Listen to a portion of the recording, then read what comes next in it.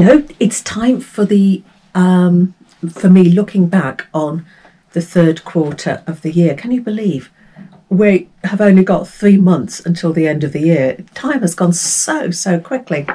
So I'm looking at books that I read in July, August and September and looking at my successes. And I had 10 5-stars in this quarter, which is brilliant. We had the Booker long list come out during this period, so yes, several of these were from the Booker long list, as you would expect from the Bookers to have 5 stars. So we start off with Shrines of Gaiety, which is Kate Atkinson's new book, and that one came out last month. And this takes us back to the 1920s and the nightclub scene, and I really enjoyed the characters in this. It was such a good read, and it really sort of evoked the 1920s era and the corruption and and the characters, first class. Then I moved on to 2 children's books, and they were Kiran Millwood-Hargrave's Julia and the Shark. That was the first one. And that was one that came out, quite a while ago. That came out, let me have a look. Bear with me. I mean, that came out in March. No, it actually came out, I think I've got my dates wrong. I think it came out before then. And this is the story of Julia and her dad, who go off to Shetland because her dad's going to fix the lighthouse. And her mum is obsessed with a Greenland shark. And it's dealing with mental illness. Beautifully written and beautifully illustrated. The author does not sugarcoat anything for children, for young adults.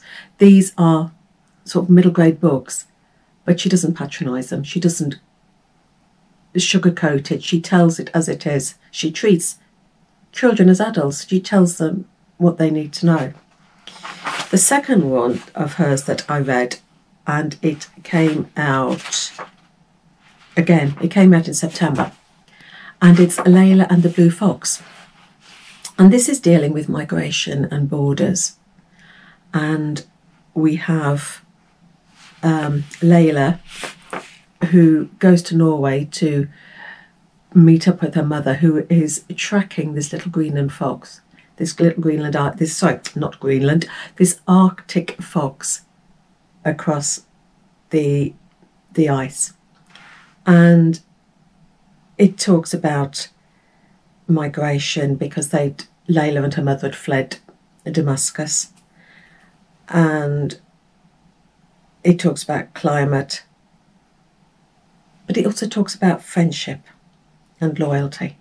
Again, absolutely super book. My next 5-star was Drive Your Plow Over the Bones of the Dead by Olga Tokarczuk. And this was a super book. Janina is a fantastic character. She lives alone, she's into astrology and the natural world. And then there's murders happening. And she believes that the murders are being committed by the animals because the murders are all of people who do the hunting. And she thinks it's the animals taking revenge. And, it is such a brilliant book. And her voice is wonderful. Absolutely wonderful character. I adored that one. Then we move on to the book long list. And my first book that I read was Nightcrawling by Leila Mottley. And this was a debut novel by the youngest person, the youngest author on the book long list. And it deals with Kiara, who is drawn into prostitution, but it's also looking at police corruption because she is abused by the police. The author draws on a true story, that something happened in her town, and it's about a young girl who was picked up by the police and sort of, well, you know, you do what we want or we'll sort of fine you, jail you, that sort of stuff. And it's the story of Kiara surviving day by day. And it's a hard-hitting book, especially when you know it's based on a true event. Next one was The Colony. Now, I love this one. I'm surprised it wasn't on the shortlist. And it's The Colony by Audrey Magee. And it's set in the time of the Troubles in Ireland. And we're on a remote island where we've got an English painter arriving because he wants to capture the essence of the island. And we've got a French linguist arriving because he's trying to map the dialect, because this island is one of the only places where the Irish dialect is still spoken. And he's mapping the change as years go by. And he is absolutely furious that the English painter is there, this English painter who knows nothing of the dialect, because he can see him ruining all the work he's done. And it's these two men and the effect they have on the people of the island. Absolutely brilliant book. And why it didn't get onto the shortlist, I do not know. Another one from the long list, and this one did make the shortlist, and it's Small Things Like These by Keegan. And this is the one that I want to win. It's on the shortlist, and I think it's the best one on the shortlist. It's the one that moved me the most. It's setting Ireland, and it draws on the idea of the Magdalen laundries. And we've got Bill, who is a coal merchant, and when he's delivering coal to the convent, he finds something that maybe he shouldn't have, and then it's his moral dilemma. Does he reveal, or does he keep secret? And it's set in winter, set around Christmas time, and the descriptions are absolutely wonderful. It's a very short book, but there is so much in it, and it is so powerful, and it's a book you keep thinking and thinking and thinking about.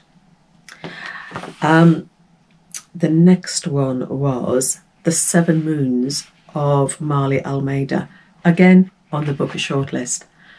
And oh, this was such a good read. Maali has died, he's been murdered, he's in the afterlife, and he's got 7 moons to sort out who killed him, to sort of get his affairs in order. And the affairs he wants in order are the release of negatives that he's kept hidden that will throw light on the corruption that goes on in war. He's a war photographer, and he would take photographs for people who paid him, and he kept negatives as a sort of insurance.